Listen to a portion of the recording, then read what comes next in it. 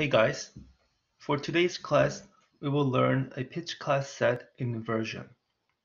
And before we go on further, this might be a little bit of a tricky topic, so let's make sure that we're all on the same page. Before we go on, let's just figure out what this each word means.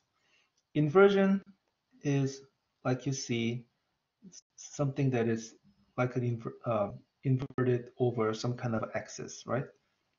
So this is an inversion of the shape over the mirror, right? So this is an example of inversion. Set in the in this type of music theory, set just means a group of things, right? When you say, yeah, pitch class set, that means a group of pitch classes. And pitch class is a way to look at a way to abstract a pitch so that we don't consider octave equivalence. We consider octave equivalence. It's not just equivalent, they're the same. So instead of calling one note C, let's say C4 and C5, we don't differentiate these two. We're just canceling this out and they're both C. Okay. So pitch class and inversion is inversion of pitch class, group of pitch classes. All right. Before we go on, let's to contrast the two concepts, let's take a look at pitch space and pitch class space. In our everyday talking about music, we use both concepts. We just didn't pay attention to the underlying spaces, but this is underlying spaces when you're talking about any kind of notes, any kind of notes in the music. So when you say pitch space, it is a space that is represented by, most often by this staff paper like this. In theory, infinitely high and low pitches are possible. So you can have this note D here, this note D here. These notes are represented as occupying a different location on the space. So we are kind of considering them as different things. In contrast, pitch class space is kind of closing this infinitely extending line into a circle so that whatever you do, you're just circling, this way or that way. Yeah. So there's no infinitely many things. You're being placed in somewhere in this circular area. So when you say C major triad, for example, when you say C major triad, we are basically meaning that a group of three notes that makes up a C major triad, C, E, and G. And we don't really consider in what voicing does it take. So in that case, we're thinking in terms of the pitch class space, right?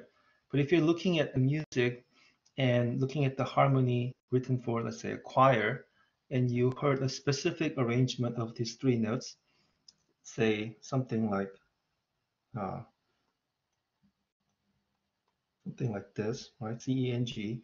Then we're talking in more physically available pitch space. Okay, so pitch class space is an operation that happens in the circular arrangement of pitches like this. And let's first listen to one example of pitch class set inversion.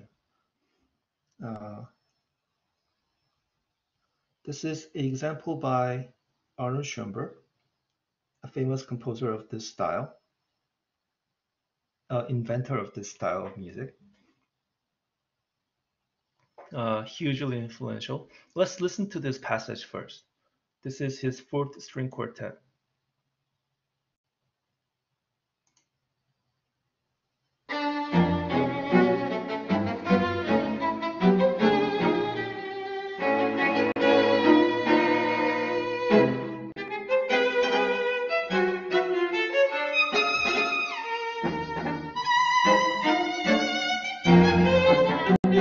Yeah, it's very catchy melody. Let's look at just first four notes of primary melody. Here we have D, C sharp, A, and B flat. D, C sharp, A, and B flat. And let's take a look at another primary melody in this played by second violin. G, A flat, C, and B natural. G, A flat, C, and B natural. Let's just take a look at those four notes and see what kind of relationship can we figure out. There are many relationships. Actually, there's only one relationship you can do. Let's see the interval between each pitch classes. So 2 to 1, for you to go from 2 to 1, in the pitch class space, you go -1, right? To go from 1 to 9, we go +8. And to go from 9 to 10, we go up 1, right? So 2 minus 1 is 1, 1 plus 8 is 9, 9 plus 1 is 10, right? So this is the internal organization of each pitch classes. Oh, where did it go?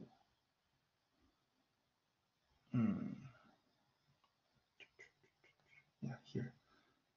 There you go. -1 plus 8 plus 1. And let's take a look at this one. From 8 to 9, 7 to 8, we go +1. From 8 to 0, we go -8. From 1 to 11, we go -1. Do you see the pattern? We have same size of intervals, but for the plus and minuses are switched, right? So it's a plus, this is minus, this is plus, this is plus, this is minus, this is plus, and this is minus, right? So this is a result. These two pitch class sets are basically related by a inversion. Okay, if we plot this on the clock face, it'll look something like this. I'll make a big one here so that we can put both of them.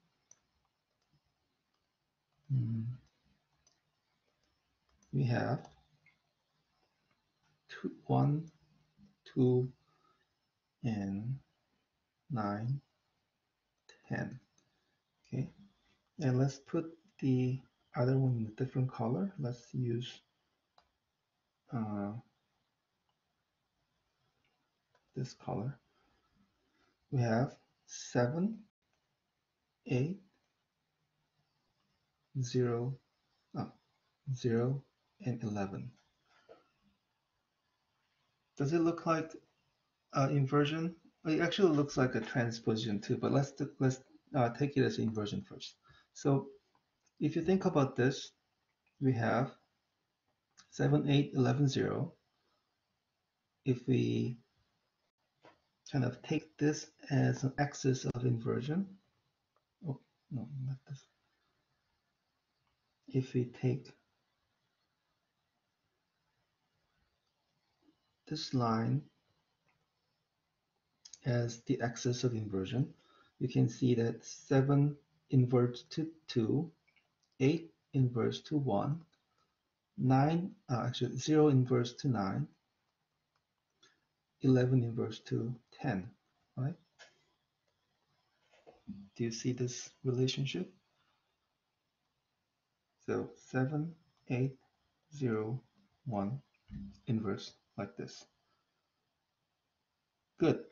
And what's interesting in the pitch class set inversion is that all these corresponding notes, so 7 and 2, 8 and 1, 9 and 0, 10 to 11, they all add up to the same number, right? Add up to the same number, which is, in this case, 9. Okay, and this number is called the index number. Index number. So let's go back to these notes. So 2 plus 7 is 9, right? 1 plus 8, 1 plus 8 is 9. 9 plus 0 is 9. 10 plus 11 is 9. And this is common. This is not common. This is a requirement for all the pitch cluster inversion, that you will always end up with the same same sum between the two corresponding pitch classes, and that is called the index number. It doesn't have to be 9 all the time, but it can be all 12 of these notes. But for now, this is an example of a pitch cluster inversion. Let's go back and see how we can construct a pitch cluster inversion. So there are two ways. There are actually many ways, but there are two ways that I want to share. One is the clock method, and the other is internal interval method. So let's first look at this clock method. Say we have a pitch class set. Let's say 0 to 5. Yeah, 0 to 3. And this is our pitch class set, 0, 2, and 3. And we want to invert this, let's say, around, let's just pick an axis. Let's invert around this, this axis right here. Then 0 will be inverted back to itself. Okay, 0 will be 0. 2 will be inverted to this node, which is 10. And 3 will be inverted to 9, right? 9. So this is the inversion of 0 to 3. And what do you think is the index number? Index number is the, again, addition of the two corresponding pitch classes. So 0 plus 0 is 0. 2 plus 10 is 12, which is 0. 3 plus 9 is 12, also equals 0. So the index number is 0. Okay.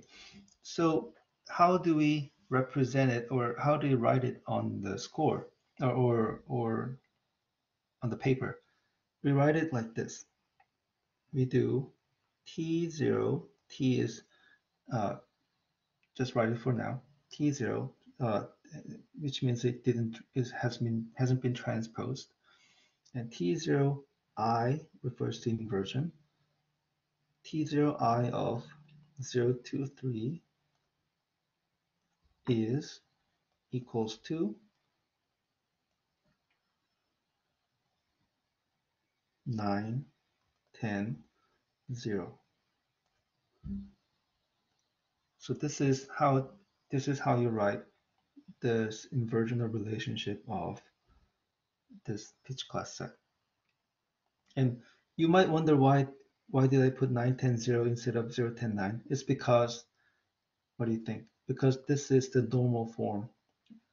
This is a normal form of this. So you normalize this arrangement to end up with this. Okay. So this is one way to do it, the clock method. Let's do another method, which I think is also helpful, is to go by internal intervals. So let's use the same note, same pitch class set, 0 to 3. And let's think about the intervals between this. We have plus 2, plus 2, and plus 1, right? So plus 2 and plus 1. Now we need to do is to figure it out so that we do minus 2 minus 1, right? Or you can also do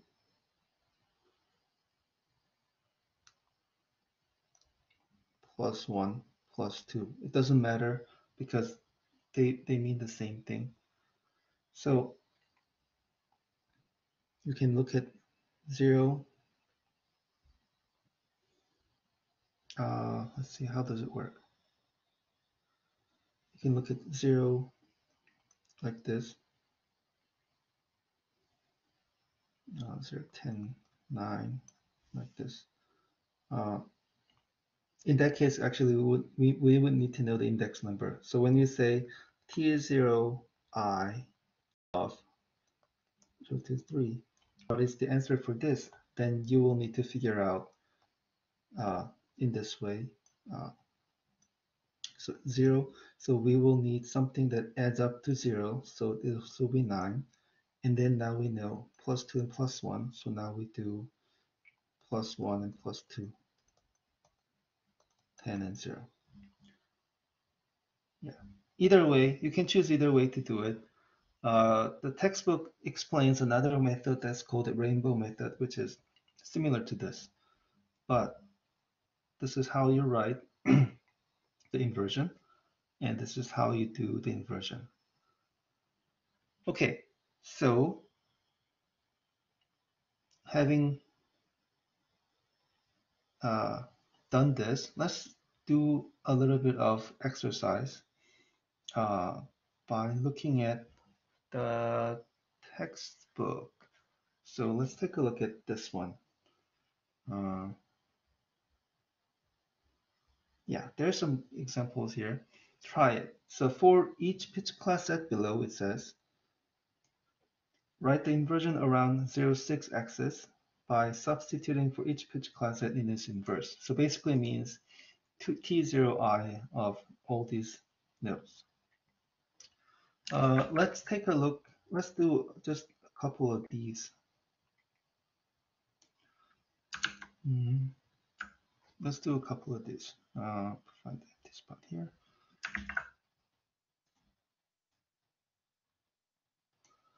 Okay. So let's do this one with the clock method. So on the clock, put 9, 10, 2, 3, 9, 10, 2, 3, right? And then they say invert around the 0, 6 axis, which means invert so that the index number is addition of two corresponding nodes. In this case, actually what happens is that the corresponding nodes are the other themselves, right? So 9, 10, 2, 3. 9 plus 3 is, let's do it this way. 9 plus 3 is 12, which is 0. 10 plus 2 is 12, which is 0, right? So the index number is 0, and the answer is,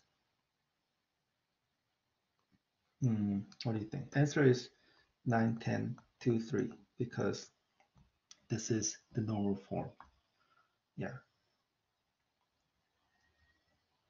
Let's do another one, actually. Let's do another one on the clock face version. Clock face method. Let's do 11 to 5. Let's see if I can do this. Okay. 11 to 5.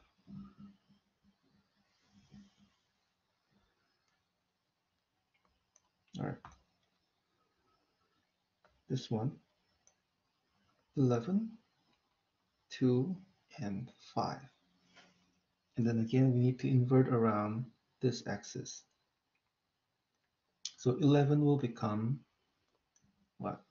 So 11 to 5. 11 will become 1. Okay. 2 will become 10. 5 will become 7. 7. Okay. And this is not the end. We need to rearrange it so that it becomes a normal form. So normal form will be 7, 10, 11.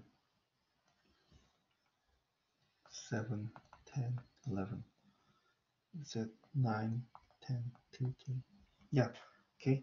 Let's do one more, but this time using the interval structure method. So let's do this one. We have 3, 6, 8, 9. And then we need to do T0I of it. So index number is 0. So the answer is, let's first need to figure out the interval. +3, +2, +1. Right? Now we need to figure out the first node and then do +1, +2, and +3 because we're inverting the order. Okay, so index number 0, which means you need to add something at this node so that it equals to 12. So this will be 3, right? 3 plus 9 equals 12. Okay, so we got the first node, and then the second node is +1 will be 4, +2 will be 6, and +3 will be 9. 3, 4, 6, 9 will be the answer.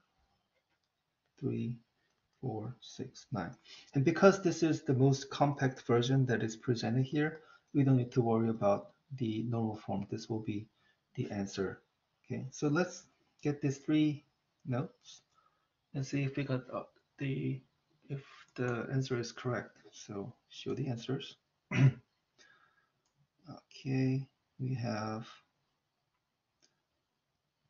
3, 4, 6, 9. It came out in the reverse order, but that's fine. 9, 10, 2, 3, 9, 10, 2, 3, and 10. Oh, this must be, yeah, it should be 1. Yes. Yeah, so that's that. Okay, so that is how you do an inversion.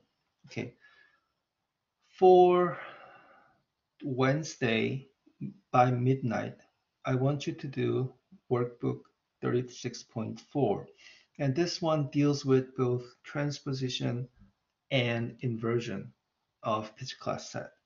And it's kind of presented in kind of a confusing way. So let's figure out just one or two. Let me do one or two for you, and then we can figure it out together. So we need to first turn whatever is bracketed here into pitch class integer notation. So we have E6, 4, 6, 8, 10, 11. In here we have 9, 11, 1. This is 3, and this is 4. 9, 1, 9, 11, 1, 3, 4. And we need to see how these two are related. How are these related? In order to figure out, you need to look at the internal interval structure. So we have 2, 2, 2, and 1, right? 4 to 6 plus 2, 6 to 8 plus 2, 8 to 10 plus 2, 10 to 11, 1. Let's take a look at this. 2, 2, 2, 1. So the intervals between these pitch classes are the same. The order of interval is 2, 2, 2, 1 in both cases. So it must be the transposition, right? So how now what kind of transposition should we do to get us from this node to that node? It's up 5, right? It's a plus 5.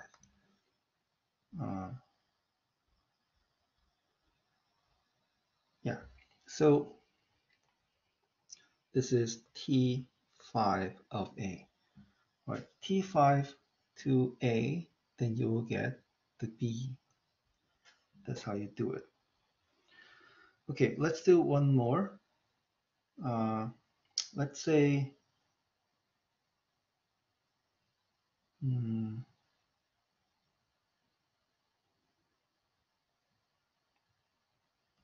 let's state this. D, E, abstract G sharp and A. This is 2, 4, 6, 6, 8, and 9. Again, we have a 2, 2, 2, 1 situation here, right? So this will be this will be another transposition, not the inversion, and another T5 of B. Yeah, good. If you actually encounter a pitch class set that has a reverse order, let's say we have, for example, we have 0, 1, 3, 5, 7 as a pitch class set, then we'll have 1, 2, 2, 2 like this. Then this will be an inversion, right? And if this is an inversion, then we can figure out that 0 plus 9 is 9, 8 plus 1 is 9, 9, 9, and 9. So the index number is 9. So it'll be T9I of 2, 4, 6, 8, 9 equals to 0, 1, 3, 5, 7. Something like this. In the hypothetical situation, it doesn't happen here. Okay. Let me do one more and then I'll stop the video. Let's take a look at Stravinsky example. I have a recording available here.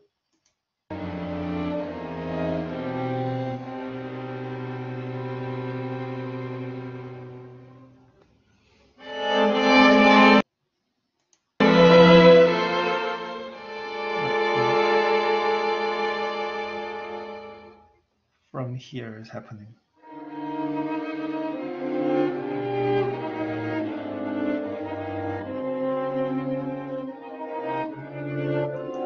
Something like this. I don't think it was exact, but it's the same piece. All right. Anyway, let's do F and G. So let's figure out the integers for the F.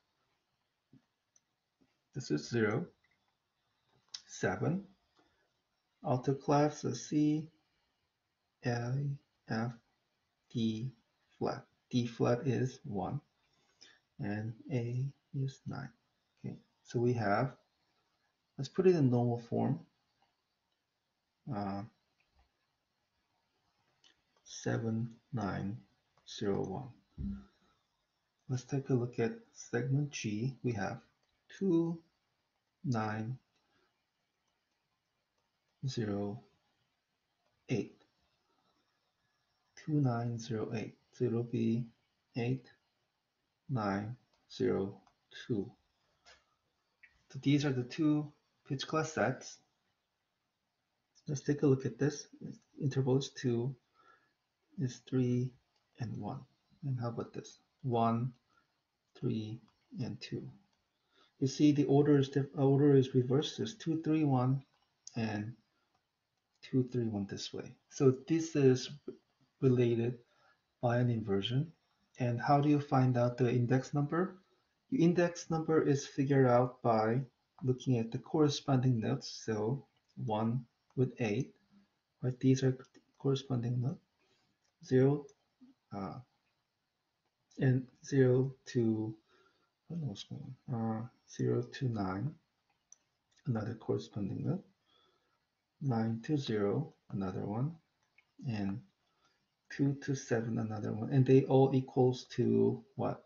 9, right?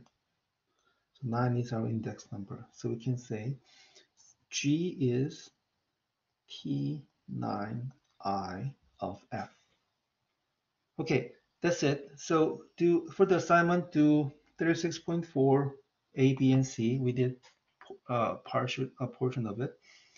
And the answer, enter the answers on the blackboard. I'll have a blanks available for you. Okay, I hope this was helpful, and I will see you on Wednesday. I will make myself available during our class time for any question. So I will see you on Wednesday if you have any question. Also, feel free to email me if you have any other question too. Okay, bye-bye.